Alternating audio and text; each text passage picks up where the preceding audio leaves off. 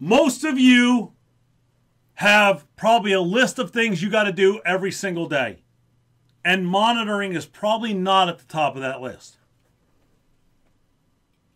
But it is something that should be done on a regular basis.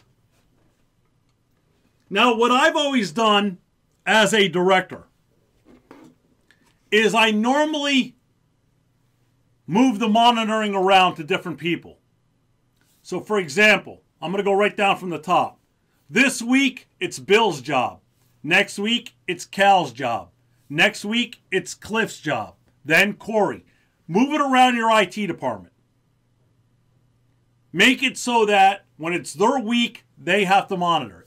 If you normally leave it in your own hands or just in one person's hands, it gets overlooked. And this can end up causing you issues. One thing you should always try to teach your IT people.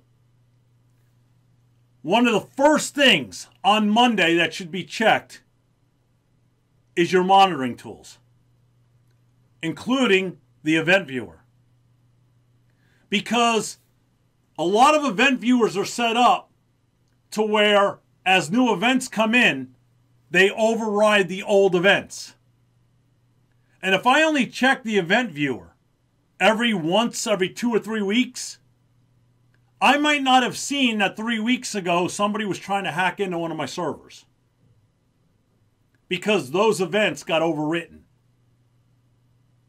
So it's a good practice to try to at least look at your logs once a week, because also that can start letting you know if you're going to have a problem.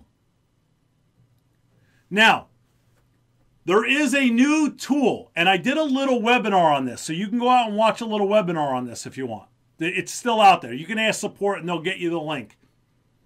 But I did an hour-long webinar on the Windows Admin Center.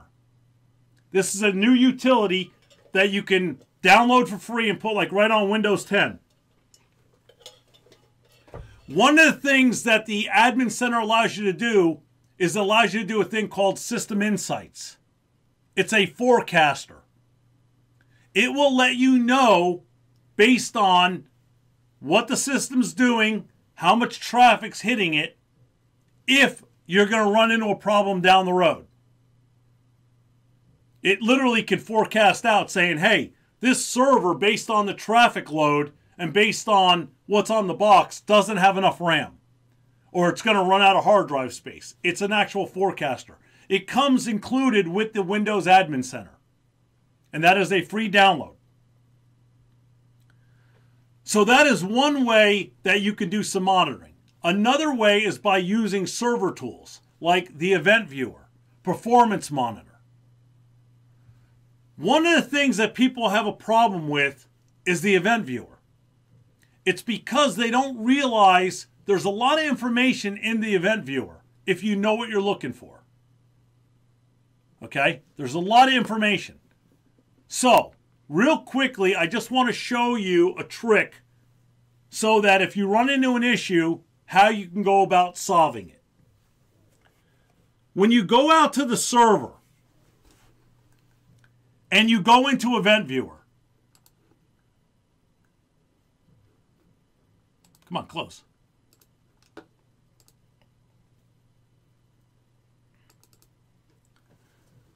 The main logs that we look at are the application security and system logs. The setup log is there for when you're setting up something. So, for example, if I go to the system log and I scroll down, I mean, you can filter this, but you will find errors.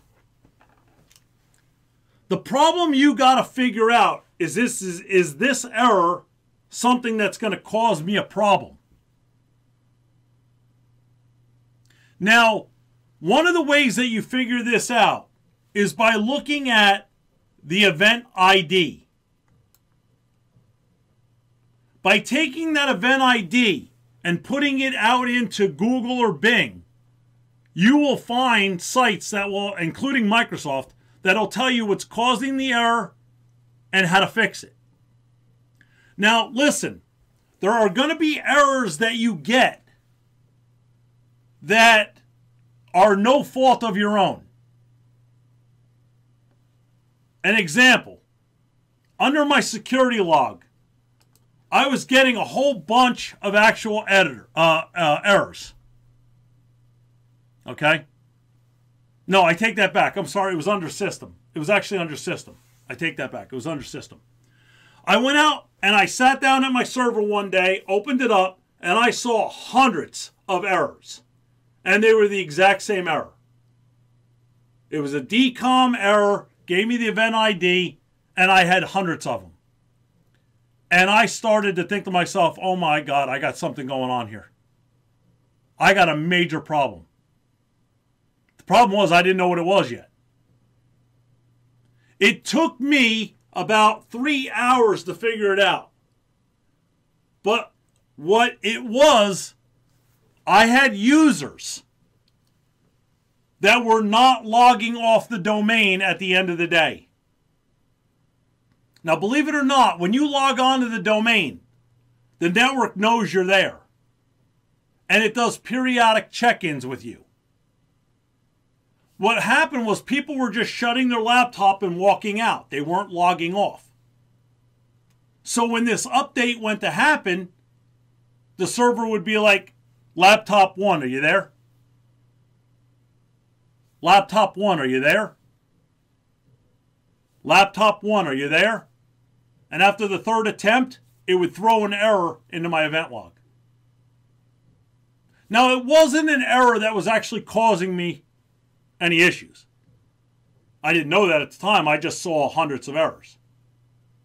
So after figuring it out, I sent out an email and said, hey, listen, at the end of the day, everyone needs to log off the domain. You're causing my servers to have errors. The next day I came in and I had just as many errors.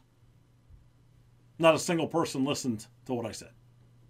But the thing was, at that point, I knew what the error was. I knew it wasn't causing issues. And I knew it wasn't something that was going to blow up my server.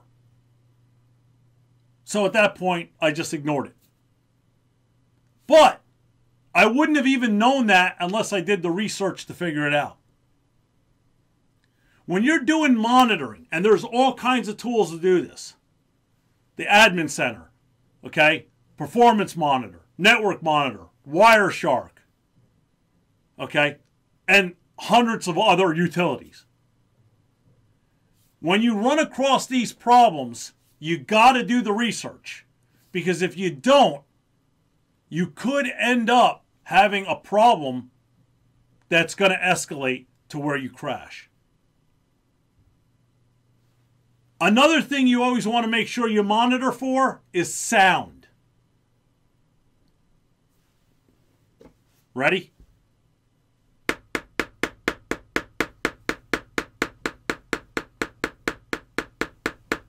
All of you that have heard this before know exactly what this is.